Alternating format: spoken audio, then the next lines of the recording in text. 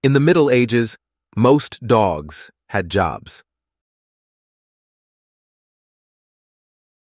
In his book, De Canibus, the 16th century English physician and scholar John Caius described a hierarchy of dogs, which he classified first and foremost according to their function in human society. At its apex were specialized hunting dogs, including greyhounds, known for their incredible swiftness, and bloodhounds, whose powerful sense of smell drove them through long lanes, crooked reaches, and weary ways in pursuit of their prey. But even the mongrels that occupied the bottom rungs of the canine social ladder were characterized in terms of their labor or status.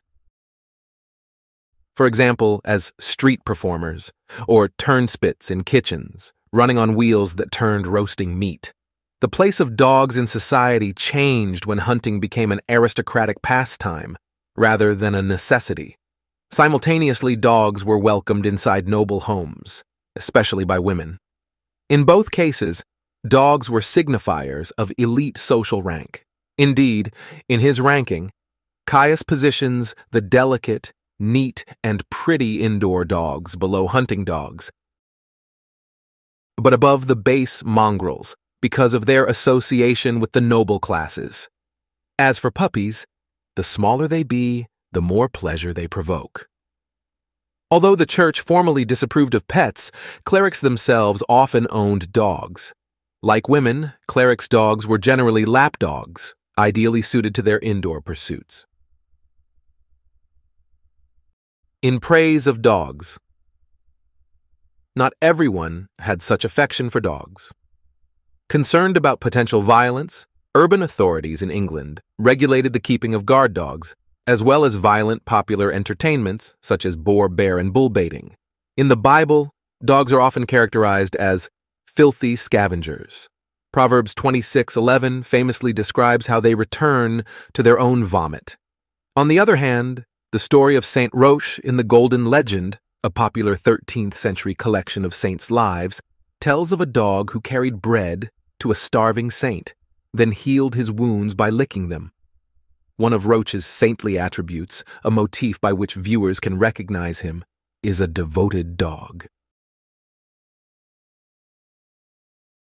The trope of dogs defending their owners or lamenting dead ones can be traced back to the classical period, to texts like Pliny the Elder's Natural History. This theme is repeated in the medieval bestiary tradition, a moralizing compendium of knowledge about animals, both real and mythical. One common story tells of the legendary King Garamantes, who, when captured by his enemies, is tracked down and rescued by his faithful dogs. Another tells of a dog who publicly identifies his master's murderer and attacks him. The tale of one greyhound, Guinefert, even inspired an unofficial saint's cult. Writing in the 13th century, Dominican inquisitor and preacher Stephen of Bourbon described a noble family who, falsely believing the dog to have killed their infant, killed Guinefert in retribution. Upon discovering the child unharmed, the dog had really saved it from a venomous snake. They honored the martyred canine with a proper burial, which led to its veneration and alleged healing miracles. Although Stephen's story intended to reveal the sin and folly of superstition, it nonetheless underlines what medieval people perceived as the special qualities that distinguished dogs from other animals. The association between dogs and loyalty is also expressed in the art of the period, including in relation to marriage. In tomb monuments, depictions of dogs indicate fidelity of a wife to the husband who lies beside her. In the case of clerical tombs, however, they may suggest the faith of the deceased, such as Archbishop William Courtenay. He died in 1396, buried in Trinity Chapel, Canterbury Cathedral. Courtenay's alabaster effigy reposes atop a tomb chest on the south side of the chapel. The archbishop wears the robes and mitre of his office, and two angels support his cushioned head. A long-eared dog, wearing a belled collar, lies obediently at his feet. Although it's tempting to wonder whether the dog depicted on Courtenay's tomb may represent an actual pet owned by the archbishop, the belled collar was a popular convention of contemporary iconography, especially for lapdogs. Like their modern counterparts, medieval dog owners with means kitted out their companions with a variety of accessories, including leashes, coats, and cushions made from fine materials. Such material investment was central to the aristocratic culture of vivre noblement, the art of living nobly, where the deliberate consumption of luxury commodities publicly demonstrated one's status.